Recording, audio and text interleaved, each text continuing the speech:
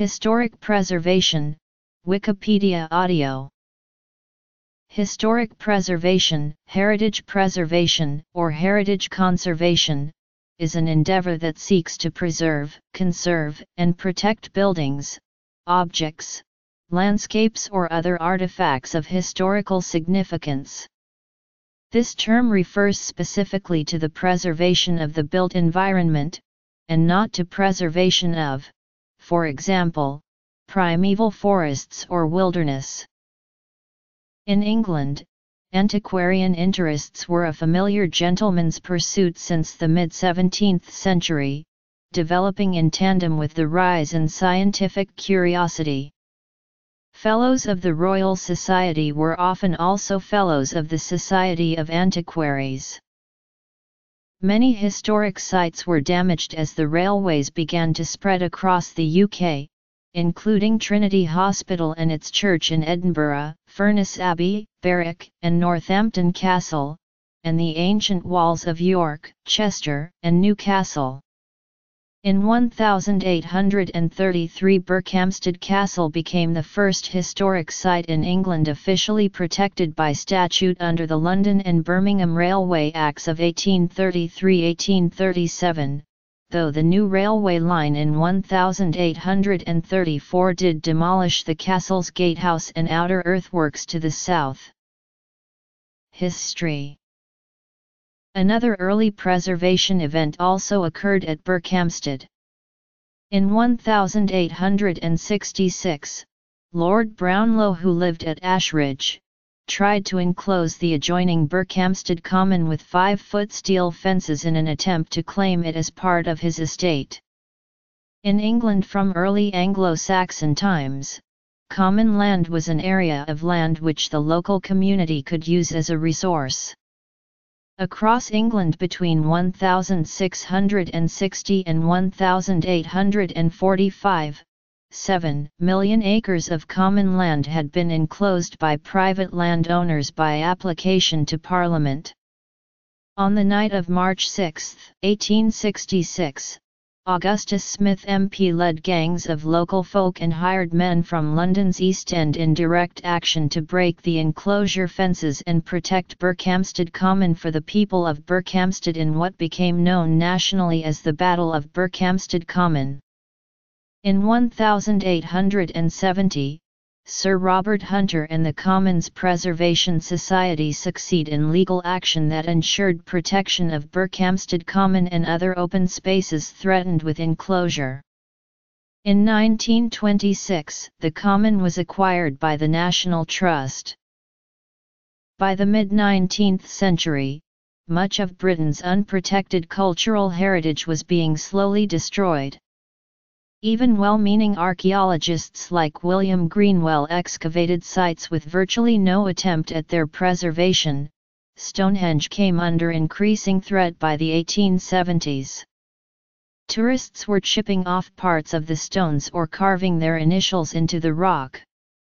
The private owners of the monument decided to sell the land to the London and South Western Railway as the monument was not the slightest use to anyone now.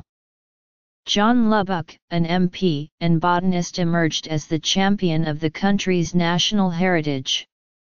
In 1872 he personally bought private land that housed ancient monuments in Avebury, Silbury Hill, and elsewhere, from the owners who were threatening to have them cleared away to make room for housing. Soon, he began campaigning in Parliament for legislation to protect monuments from destruction. This finally led to the legislative milestone under the Liberal government of William Gladstone of the Ancient Monuments Protection Act 1882. The first government-appointed inspector for this job was the archaeologist Augustus Pitt Rivers.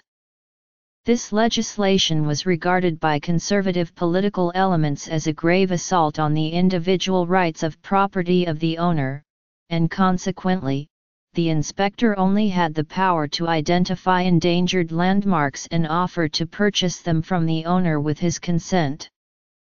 The Act only covered ancient monuments and explicitly did not cover historic buildings or structures. In 1877 the Society for the Protection of Ancient Buildings was founded by the arts and crafts designer William Morris to prevent the destruction of historic buildings, followed by the National Trust in 1895 that bought estates from their owners for preservation. The Ancient Monuments Protection Act 1882 had only given legal protection to prehistoric sites, such as ancient tumuli. The Ancient Monuments Protection Act 1900 took this further by empowering the government's commissioners of work and local county councils to protect a wider range of properties. Further updates were made in 1910. Tattershall Castle, Lincolnshire, a medieval manor house had been put up for sale in 1910 with its greatest treasures, the huge medieval fireplaces, still intact. However, when an American bought the house they were ripped out and packaged up for shipping.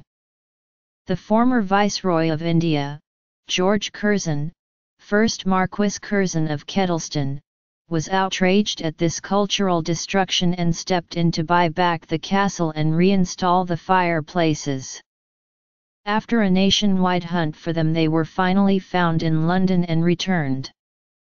He restored the castle and left it to the National Trust on his death in 1925.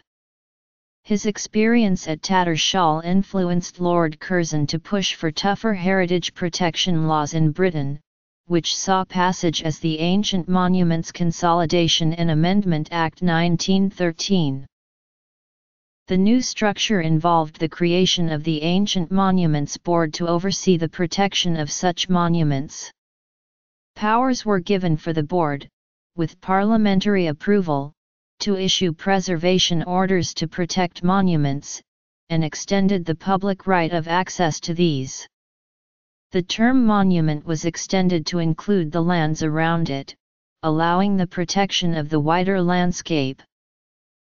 The National Trust was founded in 1894 by Octavia Hill, Sir Robert Hunter, and Hardwicke Cannon Rawnsley as the first organization of its type in the world.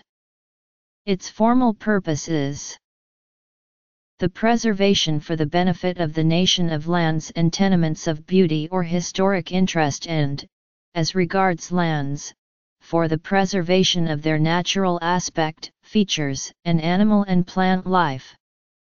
Also the preservation of furniture, pictures, and chattels of any description having national and historic or artistic interest. In the early days, the Trust was concerned primarily with protecting open spaces and a variety of threatened buildings. Its first property was Alfriston Clergy House and its first nature reserve was Wicken Fen. Its first archaeological monument was White Barrow. The focus on country houses and gardens, which now comprise the majority of its most visited properties, came about in the mid-20th century, when it was realized that the private owners of many of these properties were no longer able to afford to maintain them. The Town and Country Planning Act 1944 and the Town and Country Planning Act 1990 took steps toward historic preservation on an unprecedented scale. Concern about the demolition of historic buildings arose in institutions such as the pressure group the Society for the Preservation of Historic Buildings, which appealed against demolition and neglect on a case-by-case basis. England. English Heritage, formed in 1983, is a registered charity that looks after the National Heritage Collection in England. This comprises over 400 of England's historic buildings, monuments, and sites spanning more than 5,000 years of history. Within its portfolio are Stonehenge, Dover Castle, Tintagel Castle, and the best preserved parts of Hadrian's Wall. Originally, English Heritage was the operating name of an executive non-departmental public body of the British government, officially titled the Historic Buildings and Monuments Commission for England, that ran the national system of heritage protection and managed a range of historic properties. It was created to combine the roles of existing bodies that had emerged from a long period of state involvement in heritage protection. In 1999 the organization merged with the Royal Commission on the Historical Monuments of England and the National Monuments Record, bringing together resources for the identification and survey of England's historic environment. On April 1, 2015, English heritage was divided into two parts: Historic England, which inherited the statutory and protection functions of the old organisation, and the New English Heritage Trust, a charity that would operate the historic properties, and which took on the English Heritage operating name and logo. The British government gave the new charity an £80 million grant to help establish it as an independent trust, although the historic properties remained in the ownership of the state. In the United States, one of the first historic preservation efforts was the Washington's headquarters State Historic Site, in Newburgh, New York. This property has the distinction of being the first ever property designated and operated as a historic site by a U.S. state, having been so since 1850. Another early historic preservation undertaking was that of George Washington's Mount Vernon in 1858. Founded in 1889, the Richmond, Virginia-based Preservation Virginia was the United States' first statewide historic preservation group. Charles E. Peterson was an influential figure in the mid-20th century, establishing the Historic American Buildings Survey, advising on the establishment of Independence National Historical Park, helping with the first graduate degree program in historic preservation in the United States at Columbia University, and author. The architectural firm of Simons and Lapham was an influential supporter of the nation's first historic preservation ordinance in Charleston, South Carolina in 1930, affording that city a regulatory means by which to prevent the destruction of its historic building stock. In 1925, efforts to preserve the historic buildings of the French Quarter in New Orleans led to the creation of the View-Care Commission and later, to the adoption of a historic preservation ordinance. The U.S. National Trust for Historic Preservation, another privately funded nonprofit organization, began in 1949 with a handful of structures and has developed goals that provide leadership, education, advocacy, and resources to save America's diverse historic places and revitalize our communities according to the Trust's mission statement. In 1951 the Trust assumed responsibility for its first museum property, Woodlawn Plantation in Northern Virginia. 28 sites in all have subsequently become part of the National Trust, representing the cultural diversity of American history. In New York City, the destruction of Pennsylvania Station in 1964 shocked many nationwide into supporting preservation. The 1960s proved advantageous with new laws and international agreements extending preservation from ancient monuments to whole districts and buildings a few decades old. On an international level, the New York-based World Monuments Fund was founded in 1965 to preserve historic sites all over the world. The National Trust. English Heritage. Under the direction of James Marston Fitch, the first advanced degree historic preservation program began at Columbia University in 1964. It became the model on which most other graduate historic preservation programs were created.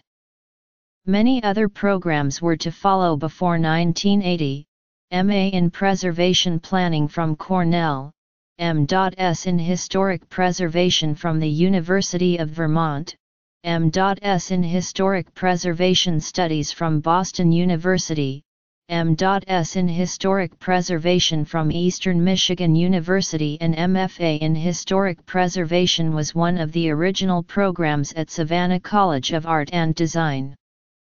James Marston Fitch also offered guidance and support towards the founding of the Master of Preservation Studies degree within the Tulane School of Architecture in 1996.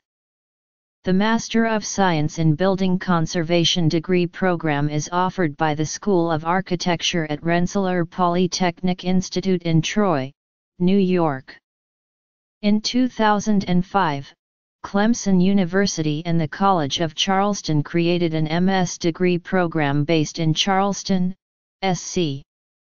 The first undergraduate programs appeared in 1977 from Goucher College and Roger Williams University, followed by Mary Washington College in 1979. As of 2013 there were more than 50 historic preservation programs offering certificates, associate, bachelor's, and master's degrees in the United States. United States, Canada, the Netherlands, Macedonia, Israel. In Canada, the phrase heritage preservation is sometimes seen as a specific approach to the treatment of historic places and sites, rather than a general concept of conservation. Conservation is taken as the more general term, referring to all actions or processes that are aimed at safeguarding the character-defining elements of a cultural resource so as to retain its heritage value and extend its physical life. Historic objects in Canada may be granted special designation by any of the three levels of government, the central government, the provincial governments, or a municipal government. The Heritage Canada Foundation acts as Canada's lead advocacy organisation for heritage buildings and landscapes. Victor de Steurs is widely considered the man who started historic preservation in the Netherlands. In 1875 the first National Department for Conservation was established and de Steurs was appointed as the first legal secretary at the Ministry of Home Affairs as chief of the brand new Department of Arts and Sciences. He was the driving force behind Monumentenzorg, helped found the Rijksmuseum and the Rijksarchief. National Register of Historic Places. However, it was not until the 20th century that there was national legislation on historic preservation. In 1961 the Monumentenwet was passed. It defined that any physical building or space that was at least 50 years old and which are of general interest because of their beauty, their meaning to science or their social value and must thus be preserved. In 1988 this act was replaced by the Monumentenwet 1988 and in 2015 by the Erfgoedwet. In 1973, the NGO Monumentenact was founded with the purpose of providing preventative measures of maintenance for historic buildings. As the majority of the historic preservation programs in the Netherlands, this program is decentralized, managed on the provincial level. Owners of heritage buildings can subscribe to the services of Monumentenact and receive regular visits for inspection. The costs are covered through a combination of national and provincial subsidies. A special kind of preservation that takes place in the Netherlands is the preservation of maritime heritage. Maritime trade was the Dutch specialty which shaped much of their culture, and as a country that is 50% under sea level, the Dutch history is closely intertwined with water. There are maritime museums in both Amsterdam and Rotterdam that tell the story of the Dutch maritime heritage, but there is not much legal documentation on how to preserve it. For example, according to Sarah Dromgoole, shipwrecks from the Dutch East India Company are found all around the world, which are still property of the Netherlands, but the Dutch government rarely takes responsibility for this property that is found outside of their territory. In Macedonia, historic preservation falls under the overarching category of cultural heritage preservation according to the Law on Protection of Cultural Heritage. According to this law, which the Macedonian Parliament approved in March 2004, there are three types of cultural heritage: immovable, movable, and intangible. Historical preservation is represented by the protection of monuments and monumental entireties under immovable cultural heritage, and historical items under movable cultural heritage. Although this law was the first nationwide establishment of regulations for historic preservation since the Republic of Macedonia gained independence from Yugoslavia on September 8, 1991, several organizations throughout the 20th century have encompassed efforts of historic preservation. The Central Office for Protection of Cultural Monuments and Natural Rarities of the Socialist Republic of Macedonia has existed since 1949. In 1960, the Central Office was renamed to National Office for Protection of Cultural Monuments, and granted the status of an independent cultural institution, with authority to execute activities of historic preservation. After the establishment of the Law on Protection of Cultural Heritage in 2004, the Ministry of Culture once again renamed the office to National Center for Conservation and narrowed down its responsibilities to dealing solely with preservation of immovable cultural heritage. Other organizations which have contributed to the efforts of historic preservation are the Macedonian National Committee of ICOMOS and the NI Institute for Protection of Monuments of Culture and Museum Arid. National Historic Landmark. The International Council on Monuments and Sites established their branch in Macedonia in 1995 through the initiative of 43 conservationists from Macedonia. The guiding principles of the Macedonian National Committee of ICOMOS are raising the national consciousness about the importance of historic and cultural heritage, decentralization of the discourse about heritage, and effective monitoring of the status of cultural and historic heritage in the country. The NI Institute for Protection of Monuments of Culture and Museum, ARID, is the second oldest institutions for historical preservation, established in 1952. In 1956 the institute was granted authority to protect movable and immovable cultural and historic heritage in the ARID region. The institute has since executed numerous efforts for historic preservation, most notably aiding the recognition of the city of Arid as a UNESCO Site of Cultural Heritage in 1979. Historic districts. Today, the main authority for historic preservation is the Cultural Heritage Protection Office. The office is an independent governmental organization under the Ministry of Culture, divided into three departments. 1. Identification, protection, and use of cultural heritage. National parks. UNESCO. Potential challenges. 2. Prevention and supervision. 3. Documentation, international cooperation, and administrative affairs. In Israel, there are currently two laws concerning historic preservation: Antiquities Law of the State of Israel and Planning and Building Law. Both laws were adapted from the British law that was implemented during the British Mandate of Palestine.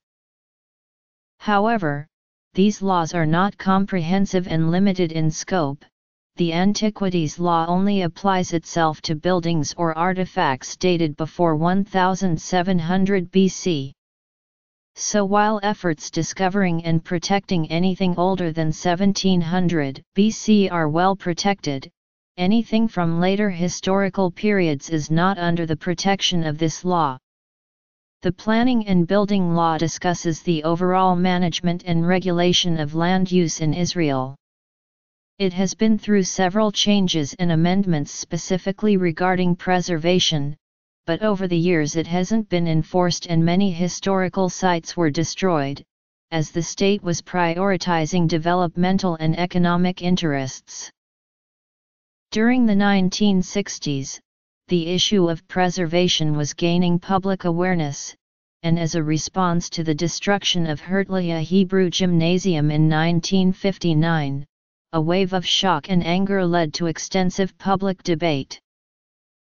In 1984, the Council for Conservation of Heritage Sites in Israel was established, at the recommendation of the Knesset and the Committee of Education. Its aims include locating remains of historic settlements, protect and conserve them, as well as developing conservation principles that are specific to Israel's historic situations and are aligned with international standards. The Council used to operate under the Society for the Protection of Nature in Israel, but in 2008 registers as an independent non-profit. Today, it is the organization responsible for the most historical preservation endeavors as well as efforts to add amendments to existing laws to provide a comprehensive and effective framework for preservation in Israel. A different, separate effort in preservation comes from the Israeli Defense Force. The IDF surveyed 94 military bases and found that about 80 of them include sites worth preserving, and for each of these bases there is a preservation plan. The IDF is working towards maintaining these buildings as well as communicating their value to the soldiers in these bases. Buildings include Knights Templar sites, old military bases used by the British or German, or buildings from the Ottoman period. A historic district in the United States is a group of buildings, properties, or sites that have been designated by one of several entities on different levels as historically or architecturally significant. Buildings, structures, objects, and sites within a historic district are normally divided into two categories: contributing and non-contributing. Districts greatly vary in size, some having hundreds of structures while others have just a few. The U.S. federal government designates historic districts through the U.S. Department of Interior, under the auspices of the National Park Service.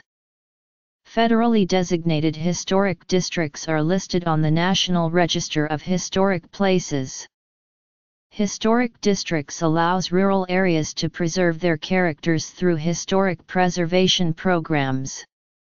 These include Main Street programs that can be used to redevelop rural downtowns. Using historic preservation programs as an economic development tool for local governments in rural areas has enabled some of those areas to take advantage of their history and develop a tourism market that in turn provides funds for maintaining an economic stability that these areas would not have seen otherwise. A similar concept exists in the United Kingdom. A conservation area is designated in accordance with the Planning Act 1990 in order to protect a zone in which there are buildings of architectural or cultural heritage interest. In 1835, the English poet William Wordsworth described the Lake District as a sort of national property, in which every man has a right and interest who has an eye to perceive and a heart to enjoy. It was, however, the United States that led the world in the creation of national parks, areas of unspoiled natural wilderness, where the intrusion of civilization are intentionally minimal. The Department of the Interior designated several areas of Morristown, New Jersey as the first historic park in the United States National Park System. It became designated as the Morristown National Historical Park. The community had permanent settlements that date to 1715, is termed the military capital of the American Revolution, and contains many designations of sites and locations. The park includes 3 major sites in Morristown. In the United Kingdom, James Bryce, the ambassador to the U.S., praised the system of national parks and campaigned to have them introduced in Great Britain. Little came of it until mounting public pressure during the early 20th century from the Ramblers Association and other groups led to the National Parks and Access to the Countryside Act 1949. According to UNESCO's 1972 World Heritage Convention, landscapes and sites of outstanding universal value can be designated as World Heritage Sites. The World Heritage Convention encompasses historic preservation under the category of cultural heritage. According to Article 1 of the Convention, monuments, groups of buildings, and sites which are of outstanding universal value from the point of view of history, art, or science are to be designated cultural heritage. A requirement of such designation is that the designating nation has appropriate legal, scientific, technical, administrative and financial measures in place to identify, protect, conserve, present, and rehabilitate World Heritage Sites.